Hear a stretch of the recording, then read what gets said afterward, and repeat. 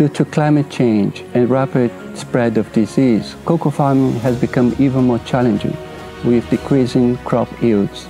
As a result, there is a growing need for innovative solutions to ensure the future production of cocoa. While the cocoa beans are used for chocolate, the other components, the husk, the placenta, the pulp, are discarded, which means up to 80% of the cocoa fruit are wasted.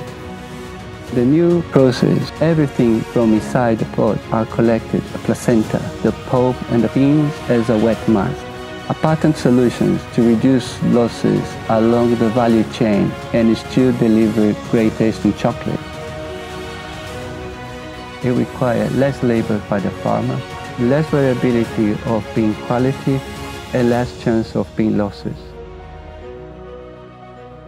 The wet material is transported while fermenting to a factory where it's ground to a paste.